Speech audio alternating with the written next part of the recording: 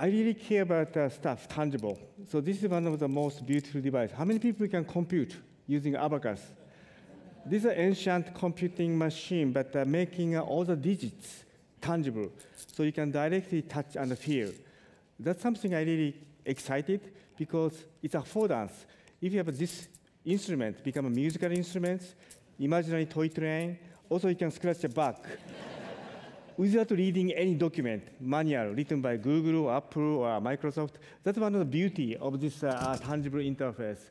I'm from MIT Media Lab, and I've been running a group called Tangimedia for 22 years. The focus is how to make intangible, abstract information tangible. You can touch and feel the existence, because we have hands. I want to grasp it. One of my most favorite artifacts is Orari. How many people actually saw the Orari, the models of the solar system? Beauty is this machine has handles as an interface to be grabbed by all of us. Then our body becomes part of a system. So once you start rotating, all the movement of planets is in sync with your body. So no ambiguity about the causality. So this clarity, also this engagement, embodied engagement, is something completely missing current digital interaction.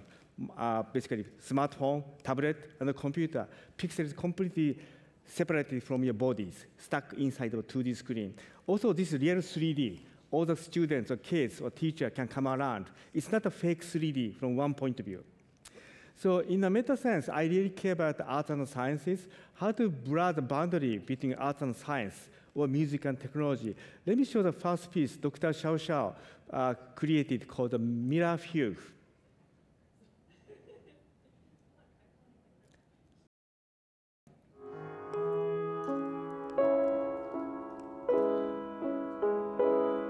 So this is a piano in which pianist can live, then play the music with the person in front of the piano. It's a mirror reflection.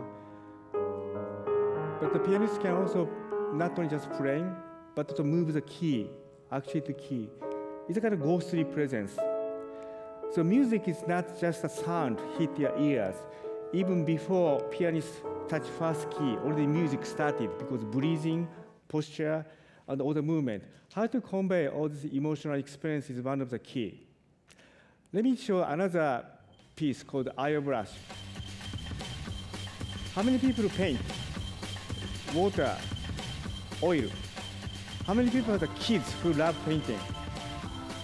I think painting is something so fundamentally important to express our idea, externalizing ideas. And this is a project called Airbrush that Dr. Kimiko Ryokai started. And in the era of the Renaissance, painters were also pigment makers. They made their own ink. If they want to have a purple, they went to the seashore looking for the purple seashells and create their color. In Asia, they may go to the field, find the flowers or trees to make a perfect green. So this is a system to allow people to create their own new color and the texture from a world surrounding them.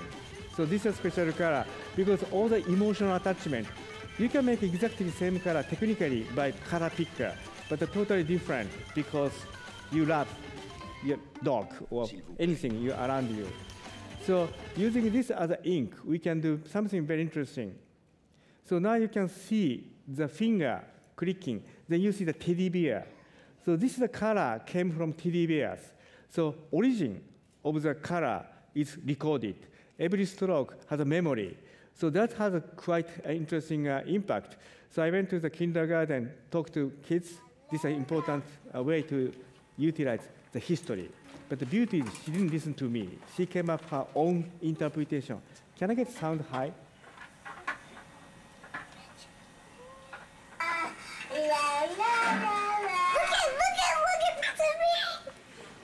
So that's one of the most important moments for interaction designer, that our users go beyond our imagination, coming up new way of the expressions. So we are very much thinking about creating a new medium for the artistic expression or design or communications. So the title of Kimiko Ryokai's thesis is the world as a palette. Once you interact with Airbrush, you can't stop thinking, what kind of new art piece you can make through these beautiful color leaves in New Hampshire, for example. People see the world differently, always thinking about the possibility of the new expression, like wearing an invisible eyeglass. So that's the purpose of our design. So my group has been very interested about how to really change the way people interact with the information.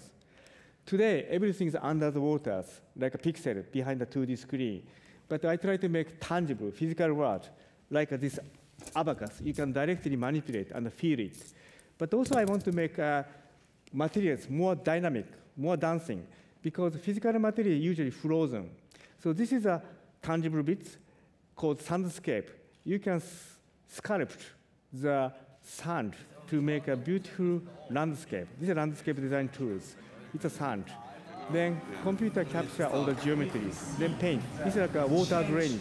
How water run down. All the vectors show the speed of the water going down. So you can infer about erosion, for example.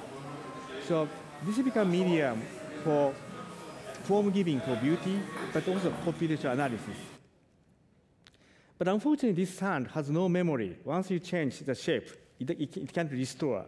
So that's sad. So we came up with a new genre called radical atoms, dynamic computational materials. Let me show the inform. This is a system called Inform that my colleague, Daniel Reitzinger and Sean Former and our team created. How many people saw this video? This is called shape display, 1,000 pins, but capturing the body or anything in the real world, then recreate the physical image of this person. So this is not a pixel, so you can also actually actuate, manipulate the remote physical object. It may sound a bit kind of crazy, but that's really crazy. It's very exciting, and it's running in my lab in the MIT Media Lab. So being here and there is our dream, but you can really recreate anything like these tools to grab these materials. So this is an Inform to really show how we can go beyond the sandbox, sandscape. So combining these three engines of the Inform, we created a new piece called Transform. And we brought this into the Milano Design Week. Let me show the short videos which introduce how Transform works.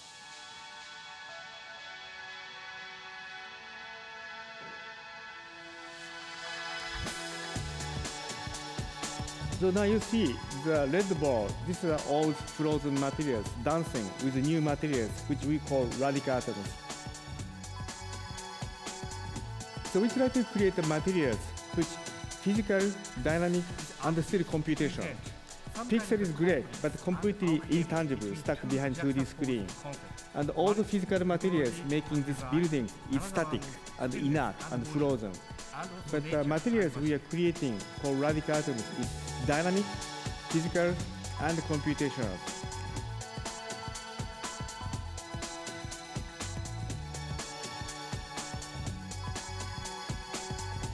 And of course, it's interactive. One of our dreams is we want to invent new white canvas and a paintbrush. This is like a new canvas, but missing is a Picasso, Gough, or Matisse. Would you like to be? Is one question. So we try to create a new medium of the artistic expression, but the important key principle is transdisciplinary, to enjoy all the collision of the different disciplines, finding opportunity in conflict between the disciplines, and also breaking down old paradigm to create new archetype. That's the important guiding principles. And also, we really care about art, because art helps us to bring our perspective to beyond the horizon. So we really appreciate art, although we, of course, do a lot of science technology. We've done a lot of the artistic exhibition. This is NTT ICC.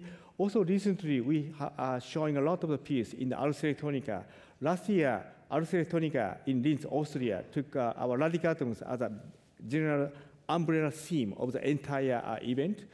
Basically, try to be alchemist to create the new materials for our artistic expressions.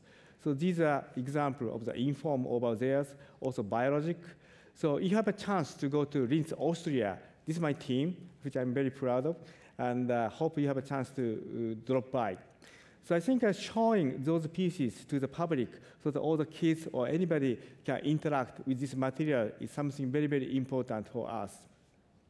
So I think this spiral is something very important because art question about our world. Science is great to explain the mechanism, principles of the world, but also design, articulate the solutions. Then technology really enable, make it happen. But we have to go these 4 dimensions very, very quickly, frequently. So these are spirals, Nelly Oxman's Krebs cycle of creativity. This is Anthony Gaudi's Sagrada Familia stairs. I just borrowed as a showing. This is a tower of the Babel. So in some sense, I believe going through this cycle of dimensions, creating tower to the heaven or the axis is something very important. So that when people built the tower of the Babel, there's one uniform language all people spoke. But today, we really appreciate diversity, speaking all the language of arts, science, design, and technology, then to be very inclusive. And the diversity is something important engine for our creativity. And I think to do the research or design, I think vision is something very, very important, not technology of today, because technology just means, but it become obsolete next year. Also, needs of the user, customers, very important for business, but it keeps changing. But the fundamental vision may last much longer than our lifespan. So 3 things we need to really envision what kind of future we want to really create. Also embody, we have to build. Otherwise, people cannot really experience, build, and exhibit or share. But also to inspire is something very important. If not inspiring, nobody remember. It's no impact. So for envisionment, art play a very critical role. Also to inspire people, art teach us about how to present our work. Of course, science, design, technology, all important to embodiment.